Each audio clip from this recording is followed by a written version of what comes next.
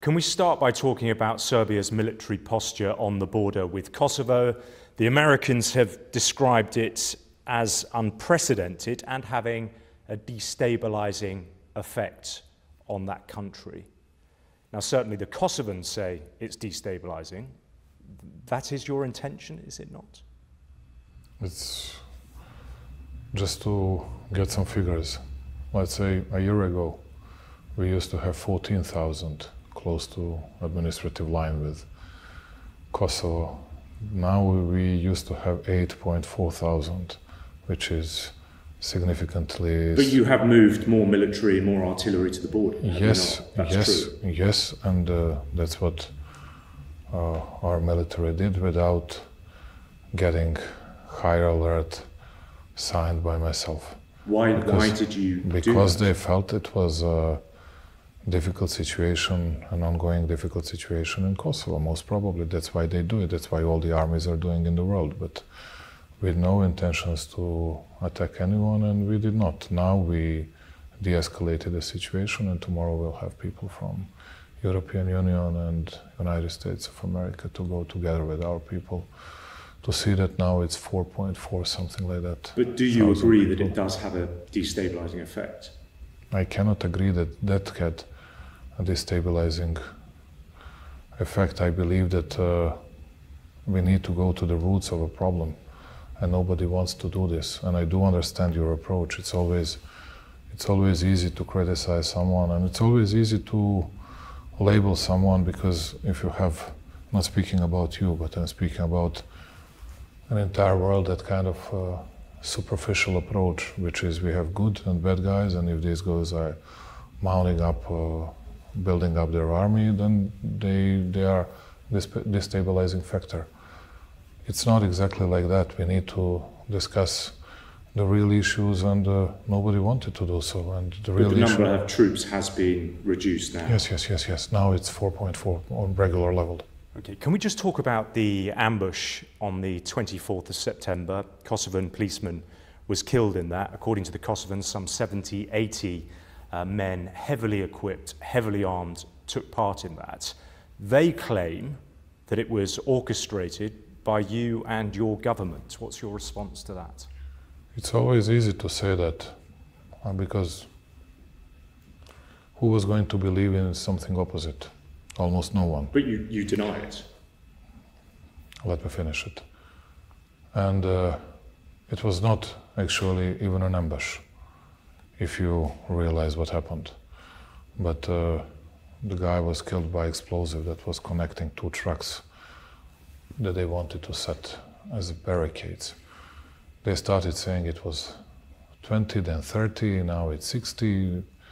But anyway, I believe that nobody needed that. Those people were mainly expelled from their thresholds, from their houses, and we knew that. So you have sympathy with these men who took part in this, I use their language, this ambush. You have sympathy with them? No, I don't have any sympathies. You condemn it? Of course I do condemn it. You cannot kill the guy, doesn't matter what does he do or what was happening in North Kosovo.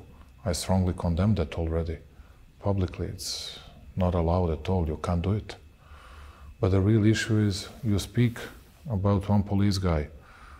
Then there were 3 Serbs killed. But in the meantime... The Kosovans call them terrorists. Would you call them terrorists? It's a different issue.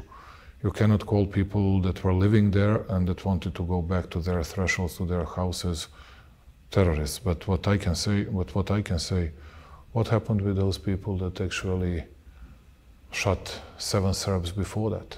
There is no an ongoing investigation, and including kids that were shot. Forgive me. Just finish it. It sounds as though you are justifying their actions. I'm not justifying anything. I'm speaking about the roots of a problem. I'm speaking about the reason why some people wanted to do something anyway. It was bad, and I'm not justifying it. But you understand it. You understand why they took up arms. But I can understand. Everybody can understand, because those people were mainly expelled from their thresholds. Many of them were shot by Kosovo police, even kids, 11 years old. And no one was held accountable for that. And there is no even an ongoing investigation about shots and attempts of killing of Dragiša Galjak, Serb from North Kosovo, Jovanović, Miljević, and all the others. People are gradually leaving North Kosovo. You need to understand what is happening. There is something as a wider picture. It's not that simple as it looks. Although, as I said, it's always the easiest way to approach it. In terms of the weaponry that was used, the Kosovans have made what some would say a quite compelling case. They've published photographs, they've shown video images of the kind of weapons that were used, many of them heavy armaments that were manufactured here in Serbia. Most of it manufactured in Serbia. Most of it? But most of... How do you think those men got hold of those weapons? Because don't states normally have control of guns? I mean, their argument is that they were kind of provided with those weapons. But most of Kosovo police arms were manufactured in Serbia, and we didn't sell it to them. Those guys that were persecuting, that were chasing Serbs, and that belonged to Kosovo police, they were carrying AK produced, manufactured here in Kragujevac. And we didn't sell them. So your argument is that they could have got weapons that's my response, that it means that it doesn't mean a lot. But you need to know that it's easy for them to find it anywhere, not only on a black market, but everywhere. Because people will always be supportive to those people that would like to defend, because from our point of view, from the point of view of Serbian people, that's a part of Serbia, according to our constitution. That's a different angle that you need to take. That's why I'm saying it's not something that is allowed, not at all, but I'm telling you that it's not that difficult. And the guy that was actually asked in that pre-trial procedure was saying that he was buying something in Serbia, something in Croatia, something in Bosnia. We'll check it out now. Milan Radojcic. That's him, yeah. One of the people who he says he took part in it. He's a close ally of yours, isn't he? Yeah, I can say I... Describe him as a friend? No, I cannot say that he was But he's an ally of yours. And here he is. No doubt he was a vice president of Srpska Lista. He's an ally of yours, and yep. He says that he took part in what the Kosovans have called an ambush. You disagree on that language.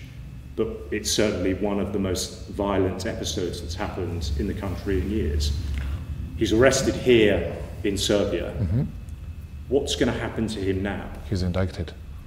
Why don't you, bearing in mind... He is indicted. Would you call what happened a crime? He is indicted. It was a big, huge criminal offense. It was a huge criminal offense? Yes. Why don't you hand him to the Kosovans? Are you kidding or what?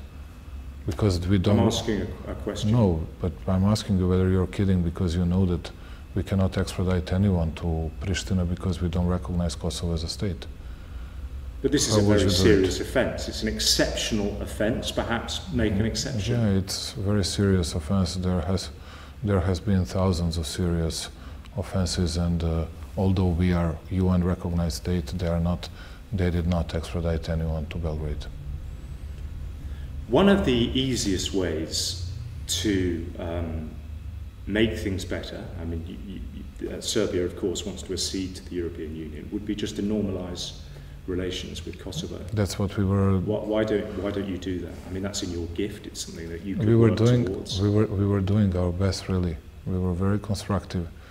Even at the recent meetings in Brussels, we were accepting all the proposals from Borrell and Lajčák. The other side didn't want to do anything on Association of Serb Municipalities, which was signed 10 years ago, 11 years ago, and they just didn't want to move on this. What they have always been asking for is just recognition and nothing but that. And that's it. And they didn't want to deliver on ASM. Just not to forget, if there was full respect of Brussels agreement, there would have never been Kosovo-Albanian police guy in the north.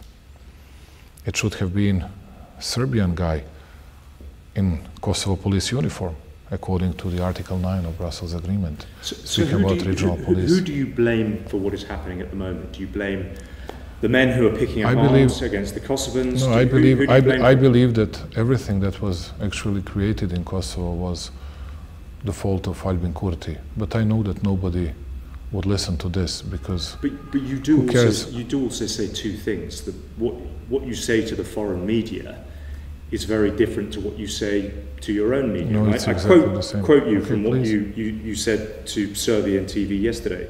You blamed the so-called international community for allowing the continuation of terror in Kosovo. No. You then went on to use fairly inflammatory language, saying that if this continues, people will, and I quote, start packing things on trucks, tractors, and buses. Yeah. Of course, that will remind people of the conflict in the 90s. Yeah, in Croatia. But you blame the international community. No, I said something else. Partly yes, but I'm blaming myself. I was blaming myself, not them. I was saying actually that it was my fault that a year ago, when we got that statement, when we were negotiating removal of those barricades, of those roadblocks, I got all the guarantees from European Union and United States of America. And they faced those people, Radojicic and all the others. It was a public event. And they were very angry. They were very disappointed with my big plea to them to remove all those roadblocks and everything. But I said to them, we have nothing else to offer but to do this because they fulfilled everything we asked for. And what they fulfilled, they promised to Kosovo Serbs that they were not going to be persecuted and prosecuted by Albin Kurti's regime after they removed those roadblocks. And they said to me, but we don't believe you. Mr. Vucic, we have no guarantees. I said to them, I guarantee you. And I lied to them.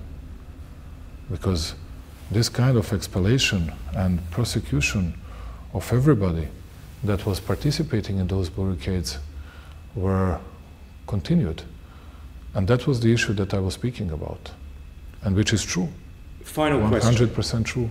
Final question. Where does Russia fit into all of this? It's the argument put forward by the Kosovan government that what's happening in their country is that with the instigation of Serbia, you're trying to destabilize. People will remember, of course, what happened with little green men going into Crimea in 2014 in the Donbass, and it's the playbook straight out of what the Kremlin does. What would you say to that? It's easy to refute it. It's easy to beat that story because I don't know who wanted to do this or another way, who wanted to see that or what. But the real issue is that some people did secession of almost 14% of Serbian territory.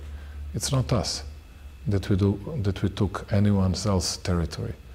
It was the others that did it, which was not in adherence with UN Charter and UN Resolution 1244, which is still in effect. That's what I can say to you. These are the real issues. And nobody wants to see it. How we can do something like Crimea or Donbass, but you did it to us. You did it to us with the same excuses as we heard a year and a half ago. And in the meantime, I didn't have, although before that I met President Putin 19 or 20 times. After that I didn't speak to him and I didn't meet him, unlike many European leaders. So relations are bad with Russia? I cannot say that they're bad, but it's like... But you condemn what's happening in Ukraine? Yeah, no doubt. We do support territorial integrity of Ukraine and will always do it. For us, Crimea and Donbass are part of Ukraine, and it will remain so.